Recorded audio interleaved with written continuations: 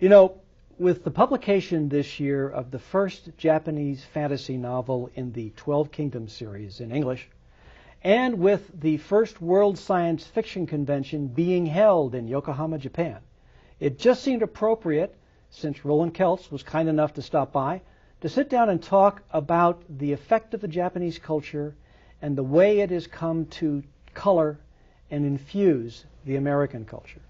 So, Roland, welcome to Fast Forward. Thank you for stopping by. Thanks for having me. You know, it's a fascinating book, Japan America, How Japanese Pop Culture Has Invaded the U.S. And in the book, it's not just Japanese culture invading the U.S. You also discuss the elements of American culture and their impact on Japanese culture post-war. But let's start off with why you wrote this book. Give us a little bit about how you came to decide this was a subject that needed writing about. Well, it's a somewhat complicated story. My publisher actually asked me if I would consider exploring this. Always a good sign. Yeah, a good sign. I've written a number of articles about Japanese culture, contemporary Japanese culture, novelists in Japan. Mm-hmm. I've also written fiction that takes place in Japan. So they asked me if I'd consider exploring this world. And I think the reason I took to it was that I couldn't find any other books that told the story of how these two cultures have become intertwined. And I also couldn't find another book that would reach out to a general reader, not just fans. Well, although we do talk a lot about manga and anime, which are the things people know about, mm-hmm. You also examine fashion, right? And you've examined a lot of the business model and a lot of the cultural approaches the Japanese have, and how it has influenced the way that media has moved from Japan to the U.S. And there are two terms that you use, and you're going to have to correct my pronunciation. Tateme? Tatemae. Tatemae and hone? Hone, yeah. And could you explain what those two mean? Because they're very central to the examination you make.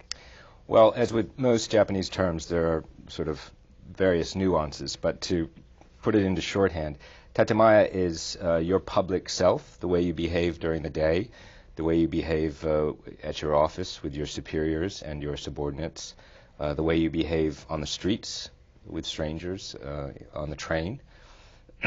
Hone is your private realm, your private self, how you really feel, perhaps.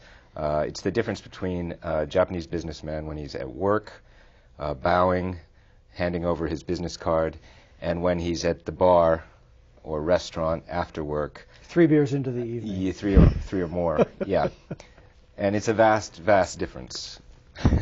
And you also discuss one other thing, how the trauma of Hiroshima and Nagasaki, the impact it had on Japanese literature, on Japanese art, on the Japanese culture as a whole, and how it reinforced the feeling Japan has of being small and isolated and kind of trapped between many powerful neighbors, and tied it to our reaction since 2001 of the 9/11 tragedy. And I found that fascinating.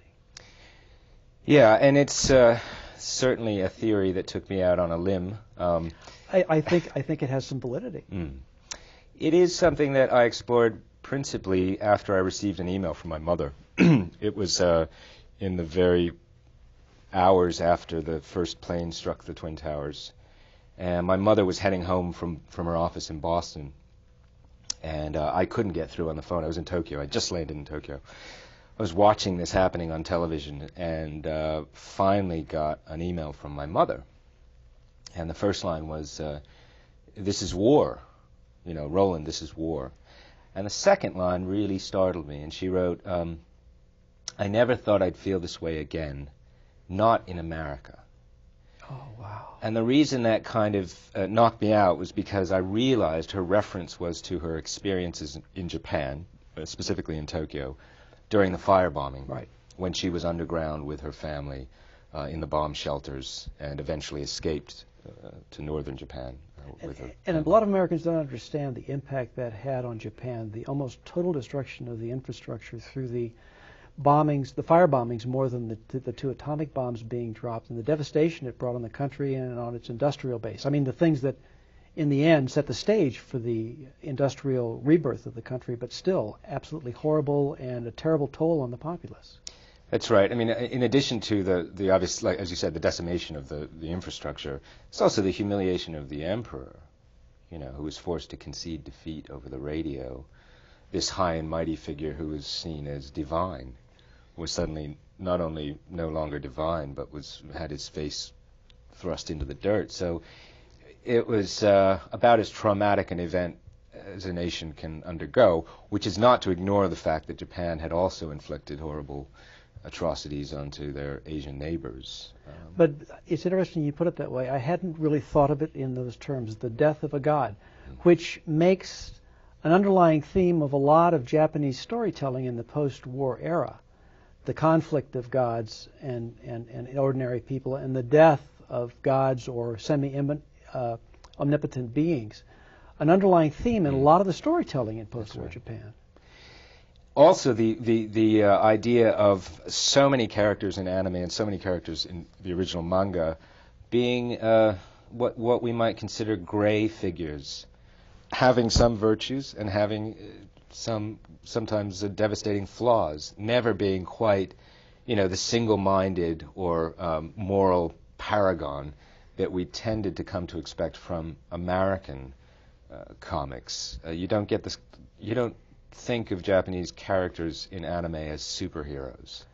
And yet, it was that aspect in the early days when the first anime, the first anime was brought over from Japan to the U.S., it was that ambiguity that was obliterated in order to make it palatable to American audiences. Well, I wouldn't say obliterated. But masked? They tried to mask it, yeah. And that was, they were just responding to demographics. They were responding to network affiliates. I think that's one of the stories I tell in the book, which is the story of Battle of the Planets, or Gatchaman in Japanese, an extraordinary story involving the inimitable Sandy Frank, producer who'd had a number of hits, including Lassie and Name That Tune, really knew American TV audiences, was also the one to first see Gatchaman being displayed at a French television, program fair. And the story of how he brought Gatchaman to American TV, specifically to NBC and then national affiliates, is utterly fascinating because it involves, of course, the success of Star Wars, which enabled him to sell the program to his higher-ups. It has space, it has rockets, it has space, it has battles. Yes. Exactly. And in fact, because of the very thing you cite, the need to mask the ambiguity, the need to mask the darker undercurrents in the original Japanese. People die, and they don't really die in the English version. The first No, they don't at all. And in fact, the characters are also, they have many, many flaws, and they tried to sort of sand those away. In addition, they brought in a Deus Ex Machina who is based on R2-D2, and he's called Seven Zark 7. I remember Seven Zark 7, and his principal job was to remind the kids that everything's okay and we'll go back to normal next week. Don't you worry. Have a glass of milk. It'll all be fine. One of the other things that I found fascinating was your discussion of one of the originator of Japanese animation and basically of manga post-war, Osamu Tezuka, the Disney of Japan, the manga god, and the things that he accomplished, and yet the situation, some of his decisions placed most Japanese animation houses and anime artists and producers economically, because of the way he approached bringing his product to Japanese television. Could you talk a little about that? Yeah, I mean, some people who are less sympathetic to Tezuka would use the term that we now use, which is dumping.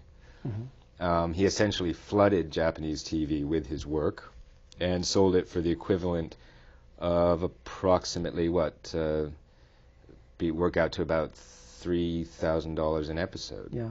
Ludicrously low price. Which, the accusations against him are that he dumped this stuff out there because his competition then couldn't afford to compete, essentially. And it's worth pointing out that Tezuka was a relatively well-off kid. I mean, the fact that he was able to watch Bambi 80 times in the post-war period in a cinema meant that he had access to... And anybody who knows how much it costs to go to the cinema in Japan. Right, exactly. And in that period, people didn't have money. So exactly. He came from a fairly well-off family. So there is some weight to that accusation, but the flip side to the story is that he felt he was on a mission to disseminate this great work and get it out there. And he felt like getting it on as many TV stations as possible meant it might get picked up by overseas television, which it did in the case of Tetsuo and Atom, or what we know as Astro Boy.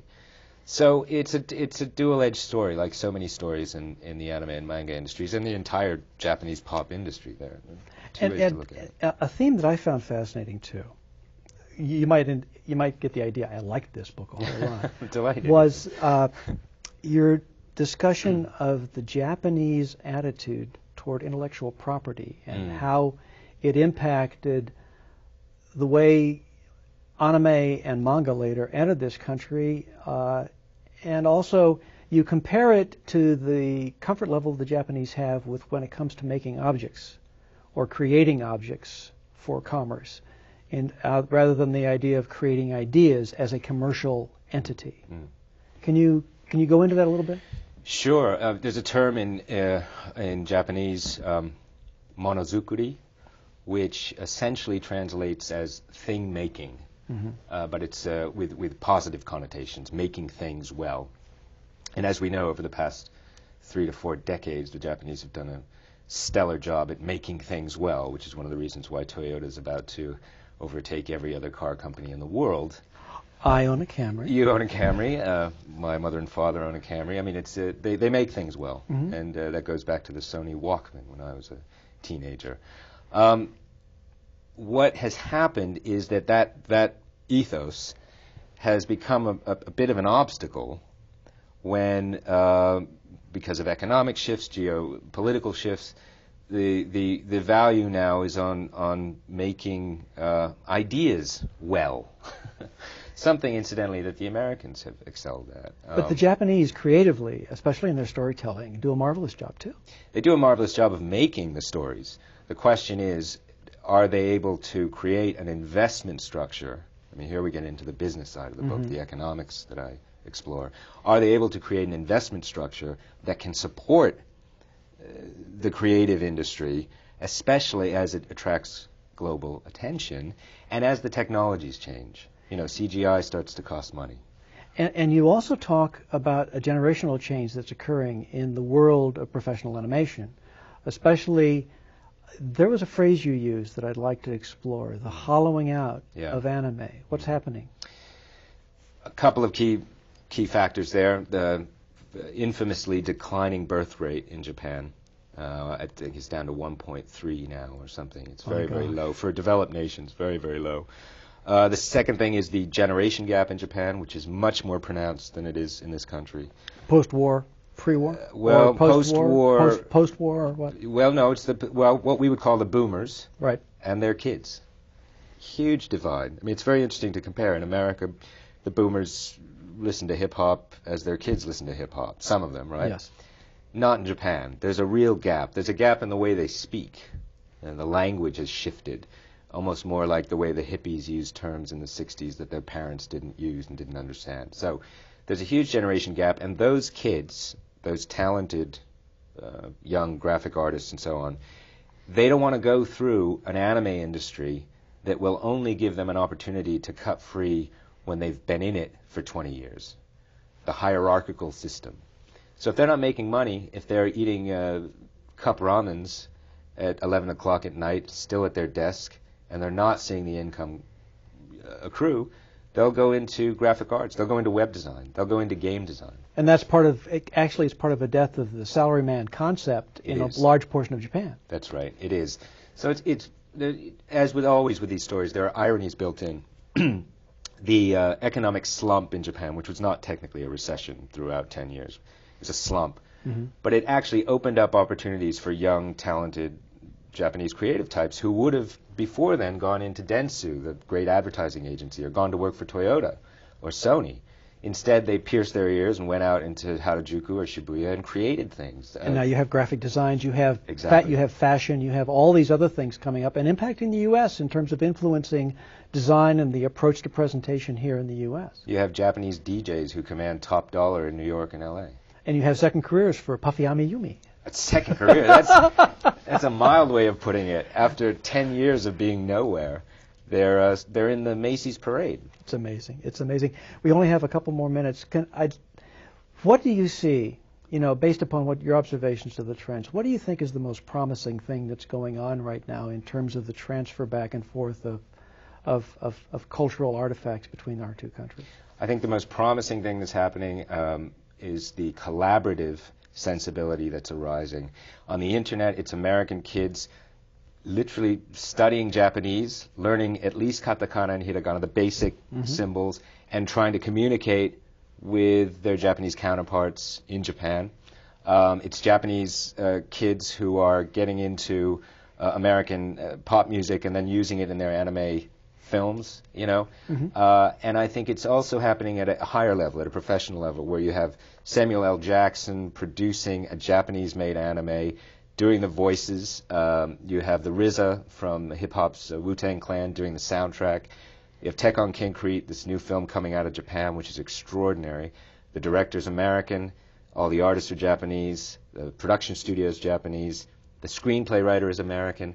I mean, I use a metaphor in my book called the Mobius strip, 19th century mathematical idea that twisting and twisting and twisting, and you can't see which side is which.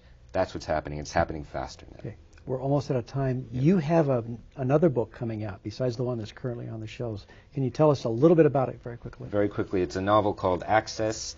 It involves an internet cult, a love triangle between a half-Japanese woman, another Japanese woman, and a guy who's Native American who's serving at a base in Japan. And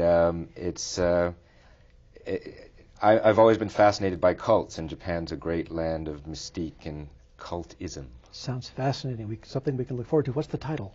It's called Access. Access. Yes. Outstanding. Well, Roland Kelts, we have Japan America on bookshelves now. Look in the cultural studies sections of the bookstores here in the U.S. And Access coming soon. Thank you very much for stopping by. It's been fascinating, and we've only touched the surface of the stuff in the book. Well, thanks for having me. Much. It's been great.